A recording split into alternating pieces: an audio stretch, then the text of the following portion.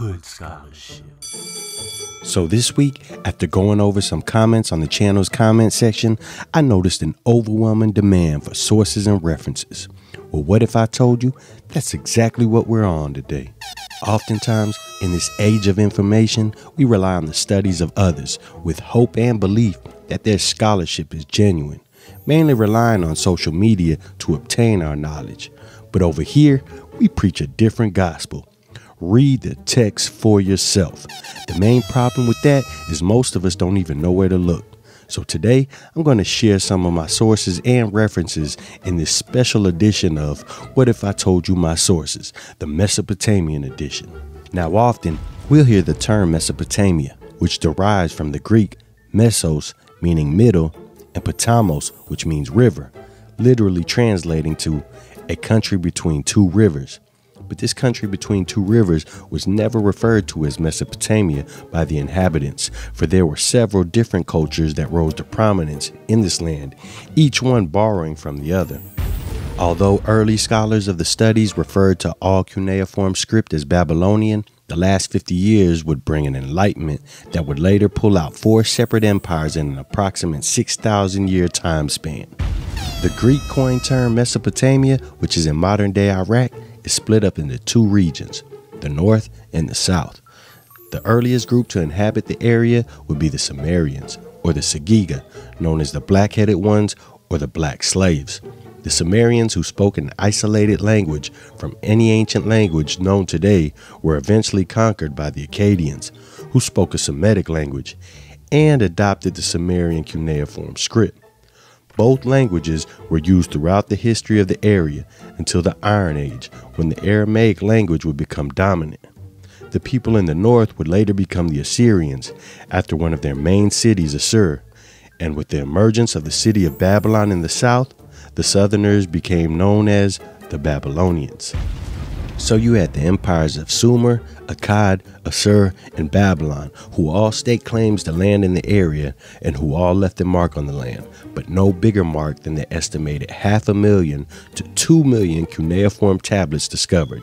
Yet and still, less than 10% has been read or translated. Found on these cuneiform tablets are wedge-shaped impressions that bear copies of records of daily life, musical and legal matters, astronomy and literature, as well as religious texts. So today, I'm going to present some sources that will shed a little light on some of these texts that have been deciphered and where exactly we can find them at. The first source I'll present is Ancient Texts for the Study of the Hebrew Bible, a guide to the background literature by Kenton L. Sparks, published in 2005. I refer to this as the source of sources for references on the subject of Near Eastern texts. The second source is James Pritchard's Ancient Near Eastern Texts relating to the Old Testament, which is a collection of ancient texts divided into 10 sections, and that was the go-to source for half a century until the emergence of my next source. Known as COS, or Context of Scripture, we have a 4-volume set, 3 of which I have here. Context of Scripture brought to the public many ancient texts that have until recently only been seen by a small community of linguists. The next source I'll be presenting is Myths from Mesopotamia, Creation, the Flood, Gilgamesh, and Others by Stephanie Daly, which is a collection of Mesopotamian tablets translated by Daly, allowing us to do comparative studies with other translations. And the last source I'll provide should look familiar from the last episode. It's George Barton's Miscellaneous Babylonian Inscriptions, published in 1918, where Barton provides not just the translation, but the transliteration, as well as the autographed copy of the tablets, in which are translated in his book. So now, I'll reference Kenton Sparks' Ancient Texts for the Study of the Hebrew Bible, and give you an example of how this text is used. So as we scroll through the table of contents, we can see the various cultures and ancient texts from the area. Being that we're currently in the Mesopotamian Eden series, we'll go to section 10, the myths, and look at section 1.1 for Sumerian myths, which, as you can see, can be found starting on page 307. And as we get into the myth section, we come across the story of the Eridu Genesis. Kenton Sparks not only gives a brief history on the tablet which was found, but at the end of each tablet, he shows where you can find the text and translations.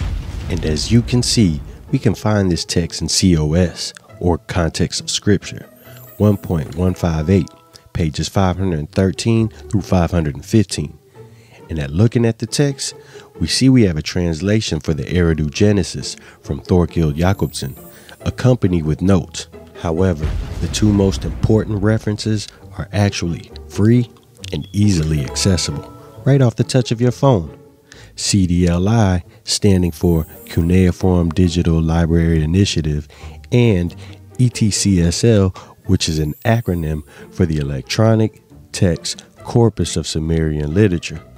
Both of these sites, you can find any available translation for the ancient clay tablets, but you can also find pictures of the actual tablets themselves from all views, as well as any other information related to the topic. So I figured I'd share some sources to make it easier to follow along with each episode, as I won't just tell you what the text says, but I'll encourage you to read it for yourself. So be sure to stay tuned, as next week we go back into the Eden series and Adam, or man, trespassing into the garden, as well as part 2 of What If I Told You My Sources, Hebrew edition. Hood scholarship.